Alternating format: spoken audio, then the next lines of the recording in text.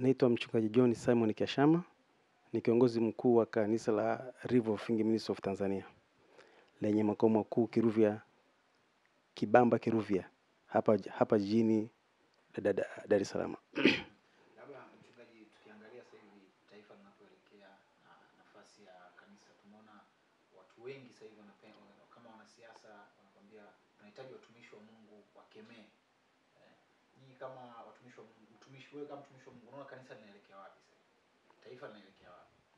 Kwanza nataka niseme kwamba kwa sasa hivi taifa linaelekea katika wakati ambao ni mgumu, kwa sababu elimu na maarifa zinapoongezeka katikati ya jamii, haja kukizi matamanio, ndoto za wananchi ubadilika. Kwa hiyo kama kanisa lina changamoto ya kukabiliana na sayansi na teknolojia, kwa sababu kadri ambavyo maarifa yanaongezeka ndivyo ambavyo nafasi ya watu kutenda maovu inapoongezeka pia. Kwa hiyo kama kanisa tuna kazi kubwa sana ya kuhakikisha jamii tunaibadilisha.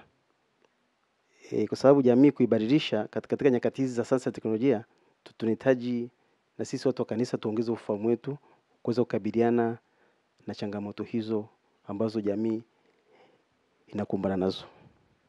Na mtumishi, tumeona kumekuwa kuna mvutano, mahubiri yakitoka kanisani siku hizi yakirushwa kwenye vyombo vya habari, ambayo labda kwa namna moja ama nyingine yanakinzana na taasisi ama kitu fulani. Kumekuwa kuna mvutano kati ya serikali na makanisa. Wewe kwa kweli unaliongeleaje? Okay, kwa upande wangu nataka niseme kwamba nikiwa kama kiongozi wa kanisa, nataka niseme kwamba Biblia takatifu imetoa maelekezo namna gani kanisa lisiingiliane na serikali. Ukisoma Warumi sura 13 mstari wa kwanza na wa pili, inazungumzia namna ambavyo kanisa linatakiwa liheshimu mamlaka ya nchi.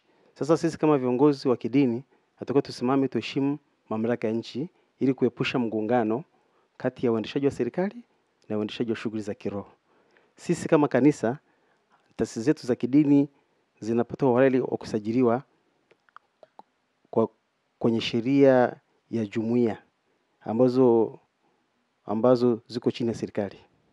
Kwa sisi kama kanisa huwa tunategemea sana baraka za serikali katika uendeshaji wa kanisa.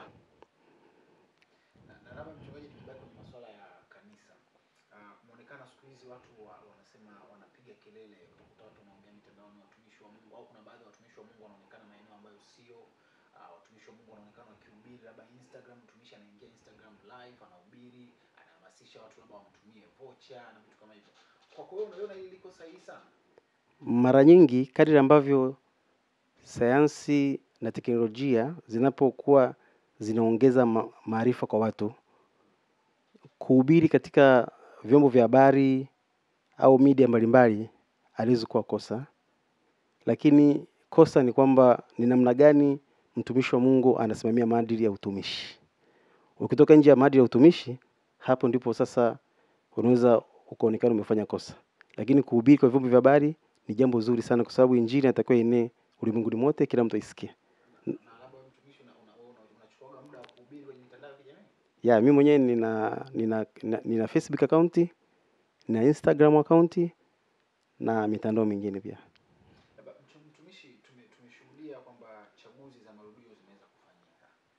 Na katika chaguzi hizo wapinzani wamekuwa wakilalamika sana kwamba kila unapofanyika basi wamekuwa wakilalamika kwamba hawatendewi haki, wanachezewa rafu. Labda kwa kweli unalizungumzia. Sasa tukija kwenye uchaguzi ambazo zinafanyika ndani ya nchi, naweza nikasema pana dhana pana sana. Katika uwanja wa siasa pana dhana nyingi, lakini hapa nitajaribu kuzungumzia. Kuna dhana ya propaganda na kuna dhana ya ushawishi wa kisera. Tukianza kuangalia toka Rais John Magufuli aingie madarakani, alikuja na dhana ya ushawishi wa kisera. Kwa hiyo ile dhana iliyokuwepo awali ya propaganda aliacha. Sasa hivi amekuja na dhana ya ushawishi wa kisera. Unakuta wakati wa uchaguzi chama tawala kinaingia madarakani, kinaingia kwenye uchaguzi kikiwa tayari kimeshatekeleza ilani ya sera zake. Kwa hiyo katika kunadi sera zao wanapata wakati mwepesi mno, kwa sababu wananchi wameshaona nini ambacho kinaendelea katika utendaji kazi wa serikali yao. Kwa hiyo wanaolalamika kwamba kuna upotoshwaji, kuna nini, naweza nikasema hizo ni propaganda tu za kupotosha umma wa Tanzania.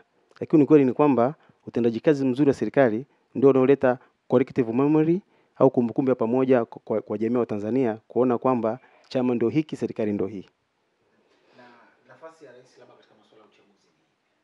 Kwanza ukisoma katiba ya Jamhuri ya Muungano wa Tanzania ibara 33 inaelezea rais ni kiongozi mkuu wa serikali, rais ni mkuu wa nchi, na rais ni amiri jeshi mkuu. Na ukisoma ibara ya 3, ibara ndogo ya 2, unaweza kuona kwamba katika katiba yetu inasema wazi kwamba masuala ya usio, uandikishwaji na uendeshaji wa vyama vya siasa na mengineyo yatasimamiwa na sheria zinazotungwa na bunge. Kwa hiyo katika mchakato wa uchaguzi hizi naweza nikasema kwamba rais hana nafasi ya kuingilia, kwa sababu katiba imeshaweka wazi kwamba kuna sheria ambazo zitatungwa na bunge ndizo ambazo zitasimamia. Na bahati nzuri katika Tanzania tuna tume ya uchaguzi ambayo iko huru, na tume ya uchaguzi ndio inaendesha masuala yote ya uchaguzi. Na tumeshuhudia sasa labda baada ya uchaguzi kama uchaguzi ambao umefanyika juzi, baada ya kumalizika, wapinzani kama leo tunaona mwenyekiti wa Chadema Mboya amelalamika, na wengine wanalalamika kwamba wangependa lawama zao zinaenda kwa tume, kwamba tume haikuwa huru, wanahitaji tume ambayo labda mwenyekiti achaguliwi na rais, tume ambayo inakuwa huru na haki. Labda kwa kweli mtumishi unaliongeleaje swali? Kwanza naweza kusema kwamba mimi nimefuatilia sana chaguzi mbalimbali. Mimi binafsi nimeona kwamba tume ya uchaguzi ya taifa iko huru na inafanya haki. Lakini kitu ambacho wapinzani wanashindwa kuelewa ni namna ambavyo wananadi sera zao. Mfano kama chama tawala, mimi nimefuatilia, nimeona kwamba kinanadi sera zake kikiwa kimeshatekeleza ilani ya uchaguzi. Sasa wakati ameshatekeleza ilani yao katika ambao walisema katika uchaguzi mkuu, wakija mbele ya wananchi, unakuta wananchi wanakikubali. Na vile vile ushawishi wa kisera ambao wamekuja nao wa kuwapa wananchi nafasi ya kutafakari na kufanya maamuzi ndio ambao unaoleta sayansi ya kisiasa. Lazima utalalamika upande wa pili. Na vipi kuhusiana na kwamba malalamiko kwamba linatumika jeshi la polisi? Kwanza nataka niseme kwamba chaguzi zote hizi zinalindwa na jeshi la polisi. Jeshi la polisi linalinda chaguzi bila pasipo kuangalia ni chama gani kinashinda au chama gani ambacho kishindi. Unajua katika uhalisia wa huko mtaani, nyakati za uchaguzi kuna kuwepo na mambo mengi sana. Sio jamii yote inapiga kura. Kuna wengine ambao huwa hawapigi kura na kuna wengine ambao sio wapenzi wa vyama vya siasa. Sasa unakuta kwamba wanaolalamika kwamba jeshi la polisi linaingilia uchaguzi au madai sio ya kweli. Na tumeshuhudia juzi mkuu wa mkoa wa Dar es Salaam akishangilia na jeshi la polisi kuhusiana na ushindi ambao umepatikana na jeshi. Labda kwa kweli unaichukulia katika tafsiri gani swala lile ambalo amefanya? Kwanza tuweke vizuri taarifa, tuweke vizuri rekodi. Mkuu wa mkoa ni mwenyekiti wa kamati ya ulinzi na usalama wa mkoa. Kwa hiyo masuala ya ulinzi yote yako chini yake. Na mkuu wa mkoa mimi nilifuatilia, alitoa rai kwenye vyombo vya habari akisema anaomba uchaguzi huu ufanyike kwa uhuru na haki na usalama. Sasa katika mkoa wake kuna watu wengine sio wapenzi wa vyama vya siasa, kuna wengine wafanya biashara, kuna wengine wanafunzi, na kuna wengine wakulima, na kuna wengine ambao wana shughuli mbalimbali. Sasa yeye anasimamia jukumu la usalama wa mkoa mzima. Sasa swala la kusema anashangilia akiwa katikati ya polisi, yeye ndio mwenyekiti wao. Katika masuala ya kijeshi huwa mnaga siasa. Kwa hiyo naweza nikasema kwamba kushangilia kwamba mkoa wake umemaliza uchaguzi salama ni jambo la heri, sio jambo baya. Ingawa watu wanashindwa kutofautisha kwa sababu ya mpaka mwembamba wa hisia na utashi na propaganda.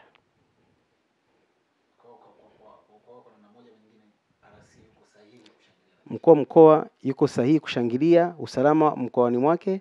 Hakuna madhara ambayo yamejitokeza nyakati za uchaguzi. Alifanya jambo jema sana kuwapongeza polisi kwa sababu analinda watu wengi licha ya kuwa mkoa huu una siasa na vyama mbalimbali.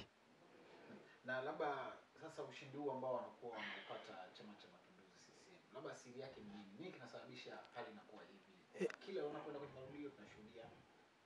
jamii ya sasa imepoteza hali ya kujua historia.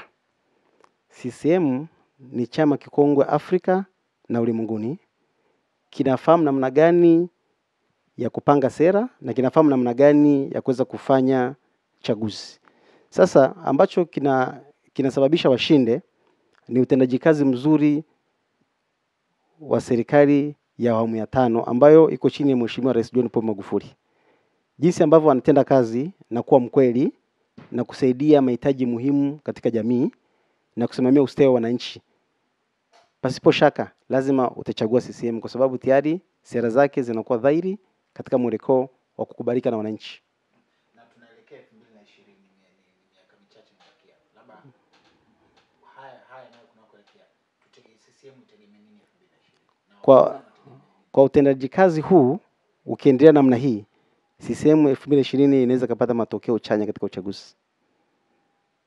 Na labda mtumishi, tunamalizia, labda maoni yako au wito wako sasa kwa Watanzania ambao kwa namna moja ama nyingine wanaangalia serikali, wanaoangalia nyinyi kama watumishi wa Mungu. Wito wako ni upi kwao? Wito wangu ni kwanza uheshimu mamlaka, uheshimu serikali yao ambayo iko kihalali kikatiba, na vile vile wananchi wafanye kazi, waungane na kauli ya Mheshimiwa Rais ya kusema hapa kazi tu. Ukisoma ibara ya 9 ya Katiba ya Jamhuri ya Muungano wa Tanzania, inaelezea kwamba kila mtu mwenye uwezo kufanya kazi na afanye kazi. Na katiba pia imetoa tafsiri ya kazi. Ni shughuli yote halali yenye kumpatia mtu kipato.